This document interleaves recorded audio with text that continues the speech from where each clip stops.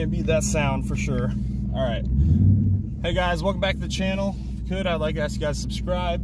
But today, since I got pretty good conversation going about my response to the Mach 1, I figured I'd do the same thing. Let's wipe this thing off. There we go, that's better. I figured I'd do the same thing for the Mach E. Specifically the Mach E GT prototype that was just released. Ford, I think, after seeing the great response that the Bronco was starting to receive, you know, and I'm sure they had it planned way before that, but I'm sure they were less than thrilled with the backlash that the Mach E has generated. And so I think in order to quell that, they decided to put out a performance Mach E. So what they did is they reached out to RTR, and Ford Performance worked with RTR to create a track-specific performance Mach E GT. So they took the base Mach E GT, which has 459 horsepower and 619 foot-pounds of torque, which that's coming from two motors, and that's very, very impressive as it is. But as everybody, I mean, if you know anything about electric motors, they are instant torque, and they have a lot of torque, like immediately. There's no build up to it. So that's pretty much standard for all electric motors. If people who have been following Tesla for a while, they'll know that. But they took what they did for the Mach E GT 1400 is they essentially put on 5 extra motors. So you've got 3 motors in the front and 4 motors in the back. They also upgraded, I believe, the batteries to a higher discharge battery, higher discharge rate, or a battery capable of higher discharge rate, and just in order to, you know, power those motors. And in order to put all that power to the ground, they put these crazy aero kits all over the car. They said the spec sheet said that at 160 miles an hour, I think it should be putting down. I think they said it was 2,300 pounds. I think it was 2,300. I might be wrong, but I mean, just ridiculous amounts of downforce. That being said, that I mean, the promo video they put out, I'm not gonna lie, I thought it was badass. I am the person who, I appreciate a vehicle for what it is. I thought that for what that thing was, it's an amazing piece of engineering. Now that being said, I'm sure I mean, it's a prototype. There's obviously at least no stated plan to release a performance model such as that to the public. Maybe they will in the future, who knows. But I didn't read anything about it. I didn't see a plan to release it. However, for what they released, they showed Von Gittin Jr. in there driving it, you know, going up with Ken Block and a bunch of other known Ford performance drivers. A bunch of them I haven't heard of personally, but it was just amazing to see how that thing handled, how it was able to replicate a lot of the performance driving that we see in a lot of the vehicles that we really like out there. A lot of the Mustangs, and you know, that is able to keep pace with those high performance Mustangs. But I mean, I don't think there was ever doubt that an electric motor was capable of great things. I just think that there's a lot of backlash because we like our blips of the throttle, right? And they don't have that anymore with the, I'm gonna have to open the window, it's hot. They don't have that anymore, and I think that's the way we're trending. I think that everybody knows that coming down the road, eventually, there will not be combustion motors. I think we're a long way off from that. And personally, I don't think that the way that we're trending for electric motors right now, I don't think that's sustainable. These rare earth metal batteries, you know, eventually they're called rare earth metals for a reason, you know. Eventually, they're going to be harder and harder to find. And honestly, I think the way of the future for clean energy is hydrogen cells, also because of the infrastructure that's required to maintain an all-electric, you know, motor pool for the whole country. I just don't think it's there. We're shutting down more and more nuclear plants, and I just don't see clean energy outside of nuclear power as any way to possibly power an entire country's worth of electric vehicles. But I don't think I have to worry about that in my lifetime. I get to enjoy this.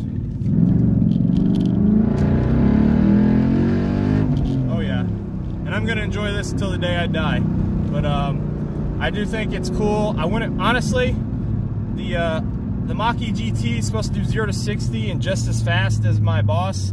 I wouldn't mind having a Mach-E as a daily driver. I mean, if it was something for like local driving to and from work, plug it in. I mean, I think that's kind of cool. I wouldn't mind having a Tesla either, but I'm not old school. I do like my old school noise, but I mean, I'm not against it. Now, that being said, I mean, it's pretty obvious to me that the you know, the prototype is just a political stunt, or not political stunt, I'm sorry, a publicity stunt to gain more favor for the Mach-E. They saw the negative light it was getting painted in, and they just wanted to show that what people think electric cars can do and what they can actually do is different. And I always knew what an electric vehicle can do, but I don't think a lot of people did. And a lot of people aren't ever going to accept the Mach-E for its new name, the Mustang, because it's not. It's a 4-door SUV. They should have, if they wanted to do anything that's kind of any sort of semblance of the Mustang, they should have just called it the Mach-E. They shouldn't have called it Mustang at all. You just call it the Mach-E, and there's never been a Mach-E, and it's its own name brand right there, and you just branch off of that, and you've already got the Mach moniker from Mustang. So, I mean, there you go. I think that would have been the way to go. You'd have way less backlash. People would be more people who are already Mustang owners would be more accepting of it. A lot of Mustang owners, I think there's less that actually care than you actually see on social media. I think I don't know. Like I said, I think it's cool. I'd own one. I wouldn't buy it myself. It'd have to be gifted to me because I can't drop that kind of dough. But let me know what you guys think. I mean, I don't mind electric cars. I know I think that the fact that they're pretty much, my understanding is that after 10 years, you know, they're pretty much cooked. But maybe I'm wrong. If you have an electric car and you've had it longer than 10 years, let me know.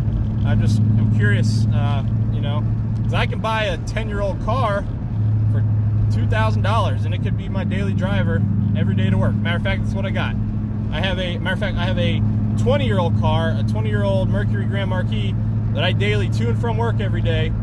But I don't think I'd be able to buy a you know, a 20-year-old battery vehicle because I think the batteries would be done. But I don't know, maybe I'm wrong. Someone fix me if I am.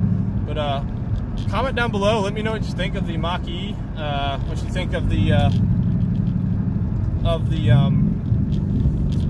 new prototype. You know, they advertised that it was tuned, performance tuned. I mean, I don't know how much. Maybe my interpretation of tuning is different. When I think tuning a motor, and I don't think there's much tuning to an electric motor. You might be, if you want to call tuning, you know, setting up suspension and all that, then sure, fine. They set up suspension, put on aero kit, but outside of that, I don't think they did all that much. They added, actually, I lied. They added 5 motors on top of what the GT had, and they also added like a ridiculous cooling kit because that thing has the potential to be a hell ball of fire. But yeah, it's cool. I liked it. So the Mach-E, they gave it 1,400 horsepower, which at the battery draw rate that thing's gonna have, it'll probably last you less time than a remote control battery operated car.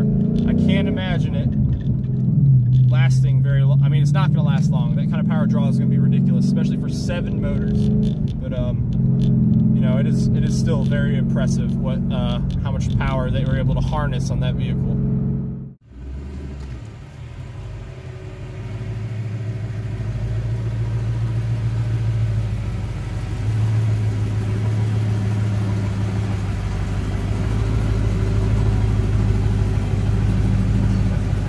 And literally the one drawback to electric vehicles, the whining, the choppy chop. Oh yeah. Appreciate you watching my video. Comment down below. Let me know what you think of the Mach-E prototype GT 1400. It's a very impressive vehicle for what it is. I appreciate it for what it is. Am I still in favor of combustion motors? Absolutely. How can you not be? I mean, listen to the cars. They sound amazing. But just let me know what you think below. And appreciate you watching again. Subscribe. Take care.